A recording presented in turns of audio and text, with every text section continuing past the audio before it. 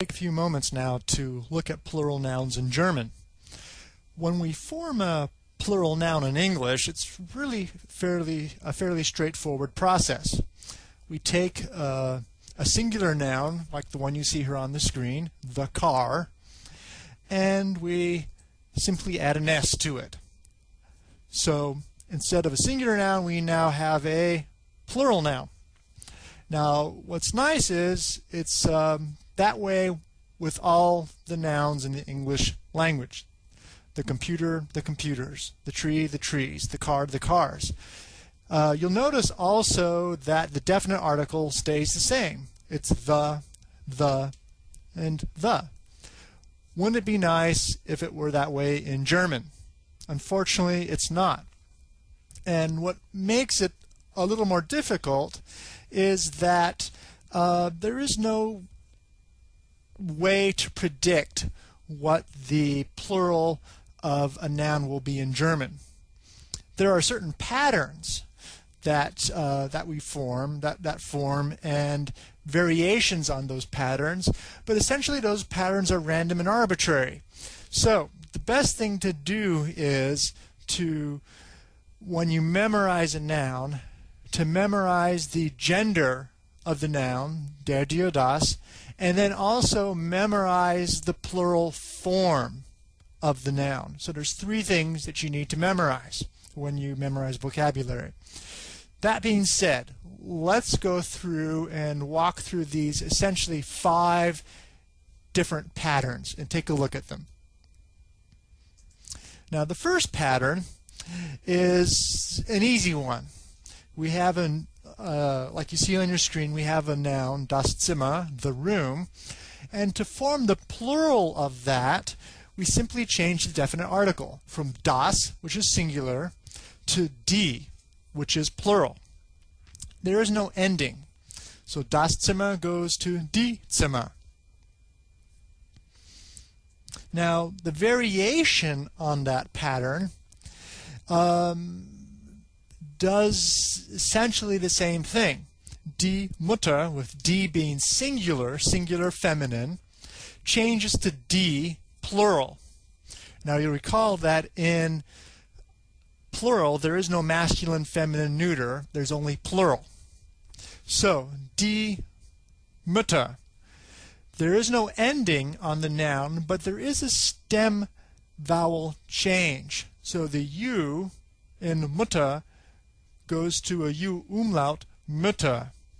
So that's it's a slight nuance. It's something that can easily slip through the cracks that you can lose track of on your radar. So something to keep in mind: if you don't see anything changing, but you see an addition of umlauts, chances are that it's probably gone from singular to the plural. Now, the second pattern is a fairly frequent one. We have a noun, der Tag, the day, and to change that to plural, we simply add an E. And the definite article changes from a masculine singular to the plural, die. Der Tag, die Tage. The variation on that, again, has to deal with umlauts. Der Stuhl, the chair, masculine singular, changes, the definite article changes to die plural.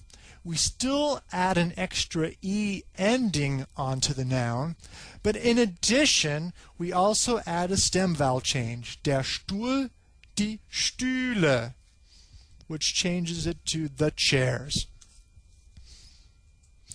Now, the third pattern adds an ER ending, and it has a vowel change thrown in. So we have a noun, das Buch, the book, das, which is a neuter singular, changes to a plural, definite article, die, and we have an ER ending, plus we have a change in the quality of the stem vowel. So it goes from a U to a U umlaut. Das Buch, die Bücher. Now, the fourth pattern adds an N to the noun. So die Lampe, the lamp, die feminine singular, goes to die Lampen, die being a plural definite article, die Lampen, die lamps. Now we just tack an N onto this vowel because it ends in a vowel. Die Lampe ends in an E. Let's take a look at some variations on this pattern. Now we have a noun here, die Frau, the woman, die Frauen. You know, it ends in a vowel, but it's not a E, so it is amenable to a second E, an EN ending.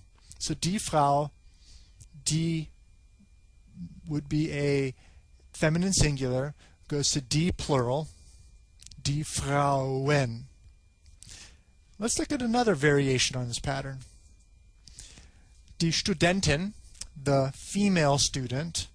Now it ends in an N already, so we're going to let me rephrase this. It ends in an IN. Therefore, the plural ending will add an NEN.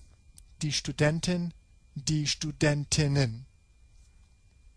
And finally, the fifth pattern, which is by far the easiest, das Auto, which is a neuter singular, changes to die plural, autos with an S. Now, this fifth pattern generally occurs in words that are foreign loan words. Das Radio, die Radios. Das Taxi, die Taxis. Das Auto, die Autos. Most of them will be neuter, generally of foreign origin, and it's fairly straightforward and simple to form the plural form. That being said, the most efficient way the best way besides being a native speaker is to memorize these plural forms once you memorize the noun in the singular form. So if you're memorizing der Tisch, the table, make sure that you have Tisch, table. You memorize it with der, which would be a masculine singular, but also at the same time memorize the plural form, die Tische. So 3 things to memorize. In the long run, it becomes second nature and you could just focus on speaking German.